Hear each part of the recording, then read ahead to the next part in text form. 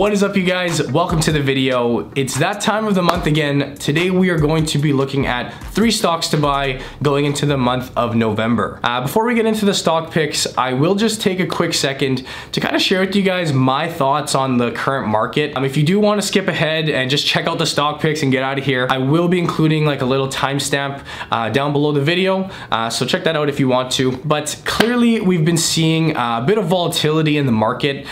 The word that I kind of like to use here is like shakiness. The markets have been kind of shaky, and right off the bat, like first things first, this should not scare you, okay? If you're a long-term investor, you're holding, quality companies, companies that you're confident in, and you plan to invest for, 10, 15, 20 years, this type of volatility should not be scaring you in the slightest. We think over the long term of how these good companies perform, how the markets perform. These rough days and these bad patches, over the long term, guys, they are absolutely meaningless. So first things first, let's get that out of the way. Now, when we do see drops in the market, that can often be kind of like a trigger for me to potentially go in and buy some of these stocks while they're trading at a cheaper price. And Tristan from the Cooper Academy channel said it very, very well in one of his recent videos. He was quoting Warren Buffett that volatility equals opportunity. And I absolutely agree. But where we stand in our current market, just personally, I'm not like aggressively going out and trying to buy a bunch of stocks, right? I'm not trying to scoop up stocks left and right. If you were to ask me, I think that the markets are what I would call fully valued. Now, there's a very big difference between being fully valued and being overvalued. If the markets were overvalued, I'd likely be looking to kind of sell some of my stocks, cut back on my positions, and reduce my exposure to the stock market, the equity market. But I don't believe that that's the case right now. I'm more than happy holding my positions, staying invested in the market. I want to be invested in the market. And if I do look around, I still do see a handful of opportunities out there, and I'd be more than happy chipping away at some positions, like the 3 stocks that we will talk about in today's video. So let's get right onto the stock picks. Before we get into the video, be sure to check out our growing membership group. We've gotten so much positive feedback from it so far, guys. It's 50% off, link in the description below. But the first stock that we will be talking about today is the company Caterpillar, ticker CAT. And as I'm sure many of you guys are familiar with, Caterpillar is the world's largest manufacturer in construction equipment and machinery. They're also a big player involved heavily in the mining space. They're just a massive player and one of my favorite companies in the industrial industry. Now, why do I think that Caterpillar is a good stock to buy? Well, looking at their numbers here, in their trailing 12 months, that's what this little TTM stands for. So basically over the past year, they're generating upwards of $50 billion in revenue. So you can see how large of a company this is. And about 54% of that, so more than half, is generated outside of the US. And what's so important about a number like this is that when you're doing business all over the globe and you have this high level of geographical diversification, what that does is it really helps with reducing and kind of numbing out the cyclicality of this business. And the construction industry, although it is like an evergreen industry, there's always going to be a need for construction. By nature, it is quite cyclical. When the economy's doing well and people are out, building roads and building apartments and whatnot, that's great for a company like Caterpillar. But of course, the reverse is also true. If, let's say, the economy's kind of slowing down, or maybe like the cost of raw materials are going up, and builders are kind of toning back on their production, well, that is a negative. But because they have business all over the globe, let's say, for example, the US economy is kind of slumping and slowing down. Well, over in Asia or in Latin America or wherever the case may be, things could be thriving. So just a huge positive to me when you think about the stability that that's going to provide the company with. Caterpillar as well has what we would call a very wide moat. And although there is competition in the space that they do face, the intangible assets that this company has developed, through the strength of their brand. Like, you think of the construction space, you think of Caterpillar. They're the most established, or this trusted player. They even got a clothing line out, right? I'd even wear a shirt like this. This shirt looks pretty cool. And a big part of the moat is the switching costs. So if you're somebody that owns like a construction company, or maybe you're working out on a site, and you have a big fleet of these Caterpillar machines or devices, it happens, but the likelihood of you just saying, like, let's just sell all these devices and switch to another company or another provider of these machines, it doesn't happen all too often. Not to mention that, let's say, for example, a part breaks down.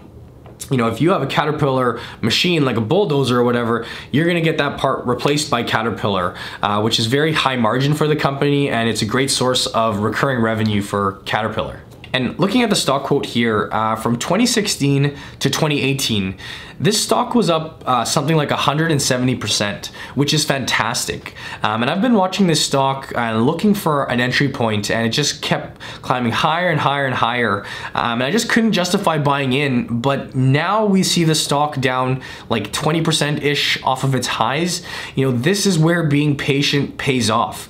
And it's super, super tempting to go in and buy, when the stock's going up and you're seeing all this green, but you wait a few months, you give it some time, and this to me is a much better entry price. The stock currently trades for $135 USD.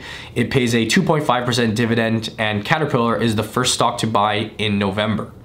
Moving on to the second stock for this video, more of an exciting one, kind of for maybe some younger viewers out there. I know I kind of talk a lot about like boring stocks, old stocks.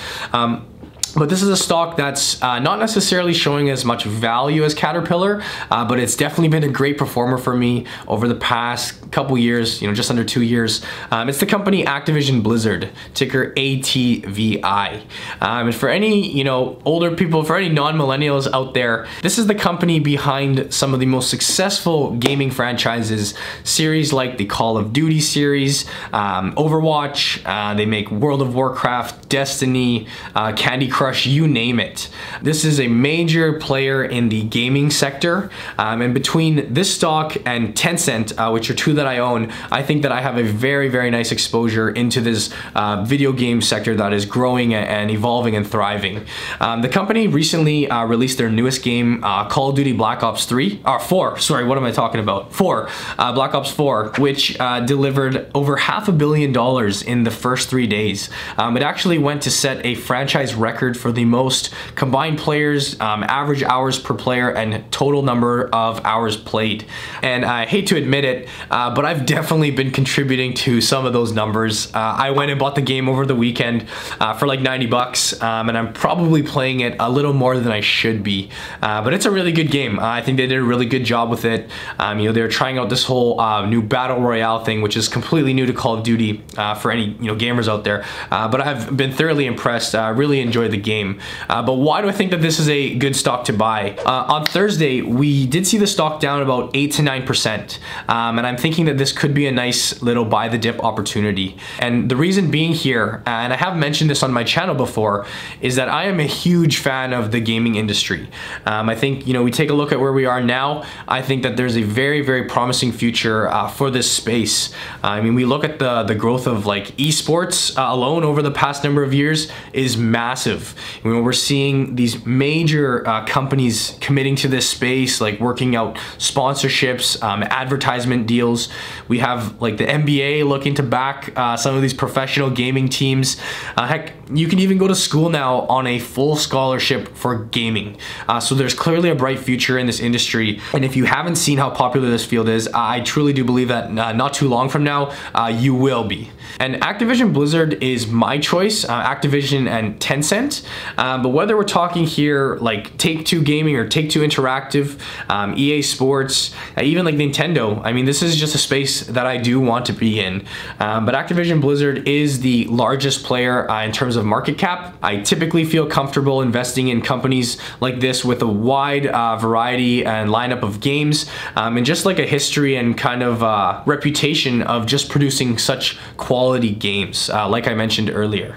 In their most recent quarter, they beat their expectations. They set record high revenues and earnings per share. The Overwatch League continues to be huge for them. They have a nice mix of games that you can buy outright. And then as well, they have the free games, right? The free games with the in-game purchases, virtual purchases, which really does seem to be kind of the model of choice these days. The stock is a bit on the expensive side in terms of their PE we can look at here. And that is why I do prefer a company like Caterpillar. But like I said, this is a space that I like, that I want to be in. The stock currently trades for $71, pays a dividend of 0.4%, so insignificant. But Activision Blizzard is the second stock to buy in November. Moving on to the third and final stock for this video. This one, in my opinion, is an interesting one. It's a safe, yet in a way risky play, and I'll explain what I mean in a second. It's the company Philip Morris, ticker PM. And this could be a very good choice for any dividend investors that are seeking some dividend yield. This company currently yields a 5.21% dividend. And Philip Morris is the cigarette company, probably most well known as the maker of Marlboro smokes. They're actually the second largest publicly traded tobacco company in the world. Now, right off the bat, let's address the fact that for some investors, maybe you at home watching this video, some people may find this type of investment unethical. And if that's you, I completely respect that. There are a handful of investors out there that will typically avoid, tobacco companies.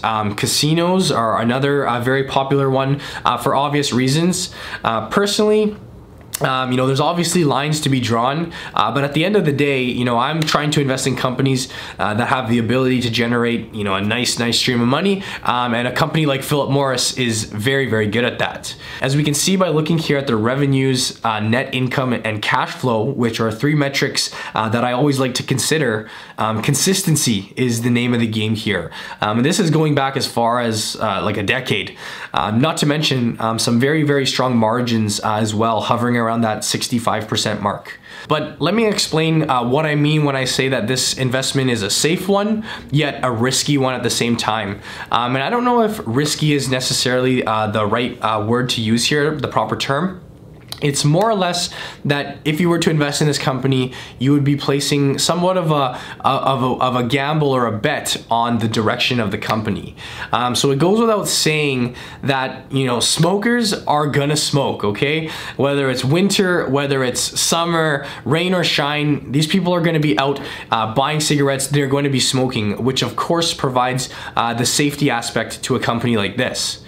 However, if we do look at the numbers, statistically, we are seeing a decline or a downtrend in the number of smokers out there for a variety of reasons. Maybe more awareness to the side effects and the risks. Maybe Vape Nation. Nevertheless, Philip Morris has made the decision to dive into this e-cigarette vape scene. An example of this is their product, the IQOS, which has been quite popular over in Japan in particular. Essentially what it does is it heats up the tobacco rather than burning it. And to the best of my knowledge, you basically still get the nicotine intake while cutting out a lot of the harmful chemicals. Now, this hasn't been as successful as they hoped here in North America. They've had kind of lower or slower sales than they were expecting. But as we can see from their website, like they're making this commitment to test out and try out these different vape products and e-cigarettes, all in an attempt to adapt to a shifting market. And that's what I mean when I say you're essentially taking a bet on the direction of the company, because there are still a lot of questions as to whether they're going to be able to pull it off or not. But of course, we can't overlook the core of their business. They are still, a clear leader in terms of, internationally, the smokes of choice. Taking a look at these two charts taken from their investor relations page, we see Marlboro right at the top of the list. In fact, if we were to look at this chart and exclude the China National Tobacco Corporation, the CNTC, which is the huge tobacco producer in China, Philip Morris owns about 28% of the market share globally. So, vapes, no vapes, they are still an extremely dominant player across the globe. And to kind of summarize, and this is strictly my opinion, this is just what I think, I think to a company like the Philippines or some other, you know, kind of emerging or third world countries, like all they smoke there are Marlboros. And I don't really see that changing anytime soon. Like, you know, you can go out and buy a pack of smokes for $1, or you can go invest in this new, you know, vape technology. You know, I have cousins over in the Philippines, like all they smoke are Marlboros. So like I said, it'll definitely be an interesting one, whether you're willing to take kind of the gamble on whether they'll be able to capture this new market. But it could be a very nice option for anybody seeking some dividend income. The stock currently trades for $87 per share. It pays a 5.2% dividend, which is great. And Philip Morris is the third stock to buy in November. So guys, those are my 3 stock picks for the video. What do you think of my stock picks for the month? Do you own any of these stocks? You think they were good picks, bad picks? Let me know in the comment section below. If you did enjoy the video, please do give it a like. And if you're not already subscribed to my channel, I post a video every Monday, often more than just Mondays. So subscribe and make sure you hit the bell for notifications. But as always, I thank you guys for watching, and I will see you in the next video.